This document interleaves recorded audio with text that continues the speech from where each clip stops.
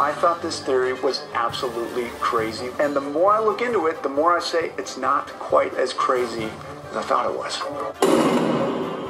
Johnny, are we talking about stupid things governments do that are obviously stupid but continue to roll on? Is that what we're talking about here? Yeah, Johnny, things that appear blatantly obvious that are wrong or whatever, but governments from around the world and people generally just keep doing them, even though it looks from the outside bloody stupid.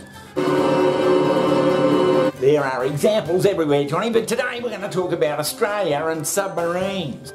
What about the submarines? Yeah, what about them?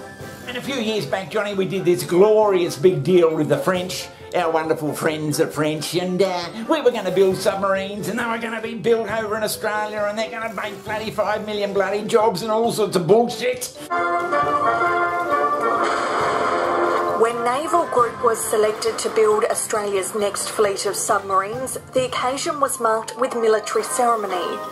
And the Americans would have said, Johnny, what the hell are you doing building submarines with the French? We'll build you some submarines and they'll be the best goddamn nuclear-powered submarines that the world has to offer. Well, yeah, we don't know when you're going to actually get them, but by Jesus, we'll be supplying them, so rip up that contract with the French, which is exactly what Australia did, and the French cracked their shits. Vraiment très en colère. Et puis, the French foreign minister was furious too, accusing the Australians of stabbing them in the back by breaking a deal to use French submarines, and said Joe Biden's abrupt, unpredictable decision was just like Donald Trump. But the consequences of cancelling the French submarine contract are becoming clear. And as compensation to our French friends, Johnny, for all the fucking around we did, we had to pay them $850 million. $850 million? The tax base would be up $5.5 billion in submarines that don't exist. The final negotiated settlement will be within that price. Yeah, we paid $850 million for no submarines. That made me a bit bloody suspicious. It's not just billions of taxpayer dollars at stake in Australia's French submarine debacle. Yeah, we didn't come out of it looking too good, I must admit.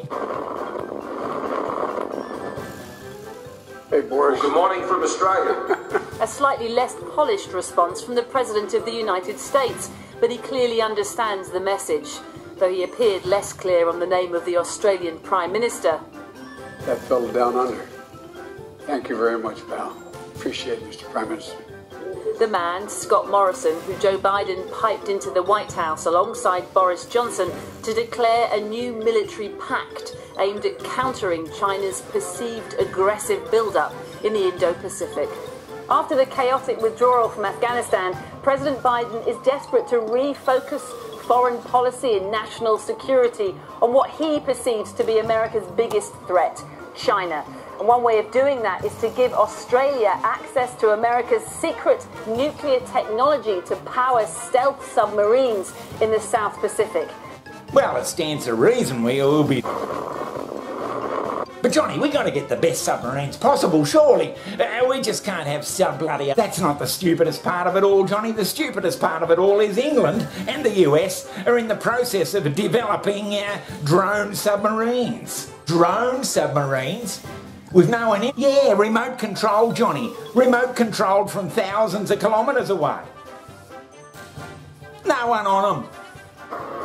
Due to the advancement of technology, weapon systems have become more sophisticated and capable for multi-role missions, which allows the unmanned underwater vehicles to play a crucial role within military communities. Having these unmanned underwater vehicles allows military personnel to control the vehicle without actually being inside it, cutting casualty numbers significantly. Another benefit of moving to an unmanned vessel allows the vehicle to be submerged for longer periods of time because of the lack for resupply, food, water, and oxygen.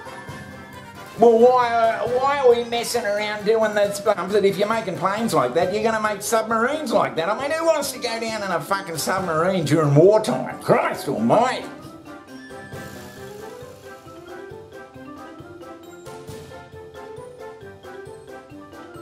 We haven't even thought about issues such as nuclear reactors sitting on hard stands in Osborne and how the people of Adelaide feel about that. The Poseidon is an 80-foot-long nuclear-powered submersible robot that is essentially an underwater ICBM.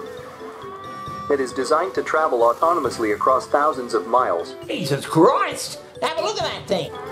Dubbed the Doomsday Drone, the Poseidon has a range of 1,000 kilometers, 620 miles, and can carry a nuclear warhead, with a yield of up to 100 megatons, to most parts of the world, while remaining immersed 1,000 meters, 3,300 feet, beneath the surface.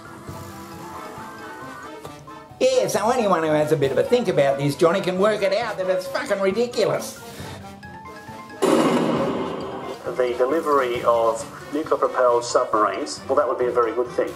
Now, in doing that, we need to do a lot of things. It's not just the boat itself. We have to invest in the skills to actually crew those submarines. And I know already the ADF are working with our counterparts in the UK and US Navy to acquainted with those skills, but we will need to invest a lot more because it takes a lot of effort to find the people, the submariners who are willing to be on those boats, let alone be on the larger boats and stay under longer. But we do need...